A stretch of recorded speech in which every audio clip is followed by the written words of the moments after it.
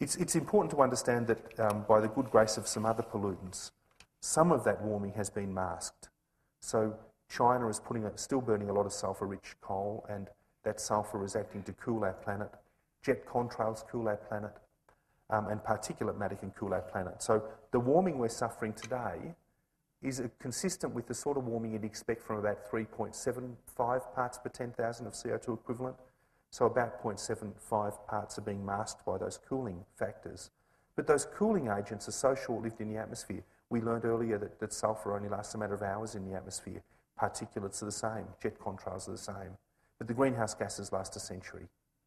So I see that gas burden, the greenhouse gas burden, as a sort of Damocles hanging over our head, and a thread that's holding it back are these other pollutants that we could, if we clean, as China cleans up its act, could really release the greenhouse gases to do their worst. In the light of that, what do we need to do to deal with this problem?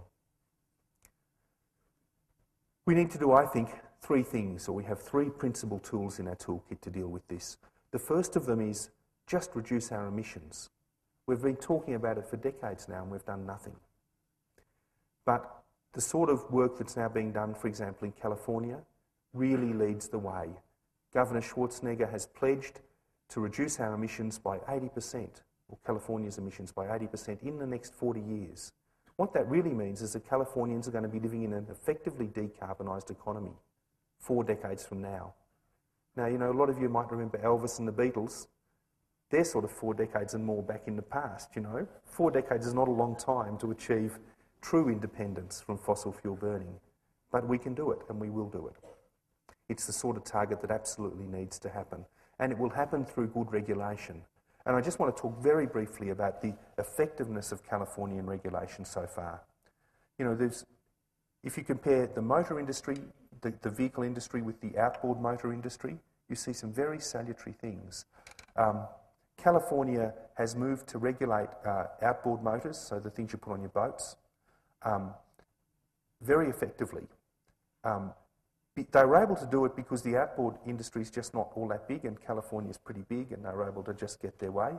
The motor industry, which they've been trying to regulate, has been just too big to be kind of bullied into submission, made to toe the line. They keep on suing California in the Supreme Court and delaying things and dragging it out as long as they can. What's the end result? The end result is, I hate to be rude, but I've got to be blunt, no one buys American cars overseas today, you know. Next year, the rules in China for motor vehicle sales are going to be such that you won't be able to sell American cars in China. They just don't meet the emission standards. And you see what's happening. The Japanese, who've had good regulation, have taken over the world. What's happened with the outboard motor industry? Evinrude, who were one of the big producers of outboard motors, as a result of that good regulation, have produced the world's most revolutionary, non-polluting, quiet and efficient outboard motor I think that's ever been developed. It's called this Evinrude E-Tech. I have one, I know about these things. But you know, it's the only outboard motor in the world that's accredited to be sold in, or that meets emission standards for Europe and California. And it's going to do for the outboard motor industry what Toyota's hybrids have done for the car industry. So it just shows that it's not as if America's short of genius or great engineers or anything else. You know, if the regulation's right, you guys can take over the world. You've done it in the past. You do it again in various industry sectors. It's the lack of good regulation that's holding back American industry, in my view, and nothing shows it more clearly than that comparison that I just laid out. The world is moving on this, and as we move to 80% emissions reductions, there's going to be more and more pressure on the polluting industries. We're going to have to deal with that problem. In order to get those sort of emission reductions, we're going to have to get the polluters to pay a significant price, probably in the order of $70 a tonne for their pollution. At that sort of level, most of the renewables, including clean coal technology and so forth, becomes very cost effective to get to market. And some wonderful things happen in terms of carbon sequestration in our soils, which I'll spend a minute explaining. If $70 a tonne sounds like a lot, just consider what has happened with the recent fuel price rises in this country. I know you used to pay around $2 a gallon, you're now paying $3.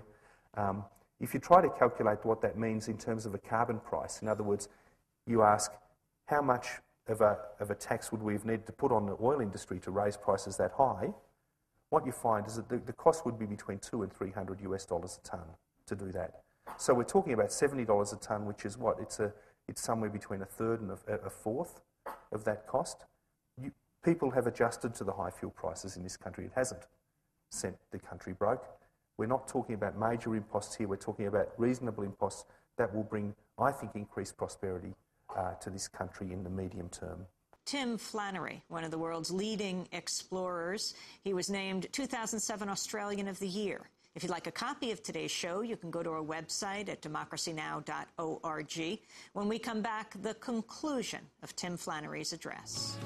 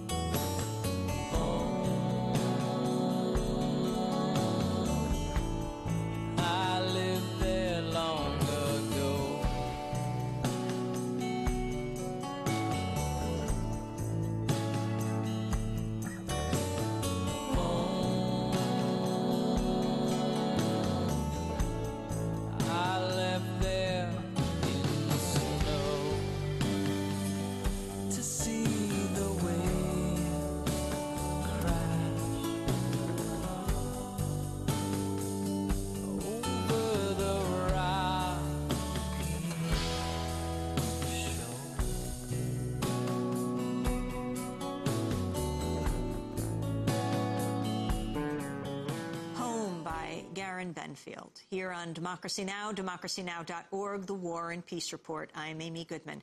As we continue with this special, we return to the conclusion of Tim Flannery's recent address in Santa Fe, New Mexico. Tim Flannery is the author of the book, The Weathermakers. That's his latest book. He spoke about what steps need to be taken to tackle climate change.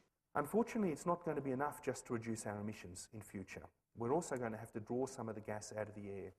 And this atmosphere of ours is now burdened with about 200 gigatons of carbon that wasn't there in the past. That's built up since the beginning of the Industrial Revolution. And I see that gas as being, it's the historic debt that we owe the world, you know, because we're the people who benefited from the Industrial Revolution. So we took the benefits of the process and we burdened the world with the pollution that resulted from that process. And I've been searching for ways to sort of, I think we all should be searching for ways as well, to repay that debt. One important way of doing it is the conservation of tropical forests. Half of the world's tropical forests have already been cleared. They're incredibly important in regulating Earth's climate, not just from the carbon they sequester, but because of the transpiration through their leaves that cools our planet. Studies suggest that we could repay about half of that debt, at least, that historic debt. So 100 gigatons of carbon, which as us Aussies would say is a load of carbon. I won't explain how much a gigaton is, but a bloody lot. By regrowing some of those tropical forests. How would we ever achieve that? You know, I know, I've worked in the tropics. I know how hard it is to deal fairly with people in that part of the world. I think you guys invented the answer, you Americans. If we could get a computer with an internet connection in every primary school in the tropics, you and I could go online using Google Earth or eBay and, you know, Google up 500 villages in Panama, you know, that want to sell their carbon. Read about the villages. Look at where they want to plant their carbon. And decide you're going to buy some of your climate security by paying online, paying those people online. The money could be held in escrow by an NGO and be paid once the carbon is sequestered. And we know it was sequestered because we could use satellite surveillance, which is already available, to be able to see that. What a wonderful tool to deal just directly, you know, a wealth transfer between the wealthiest people on the planet and some of the poorest. You know, they improving their lot on the planet, us purchasing our climate security.